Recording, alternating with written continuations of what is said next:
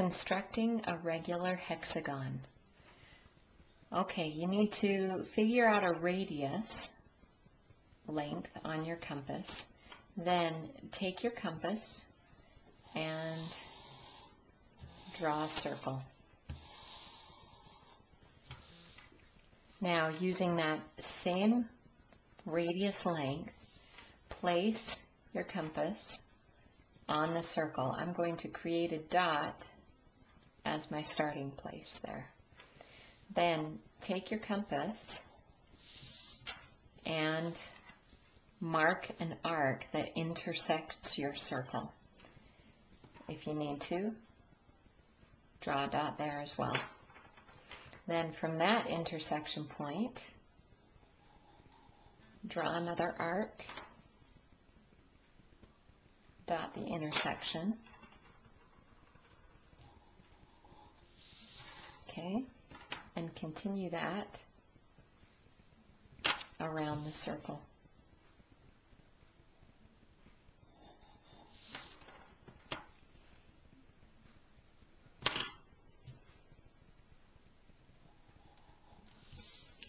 And when you finish, your last mark should reach your first mark or come pretty close to it. If you've done it incredibly well, your mark will be right on.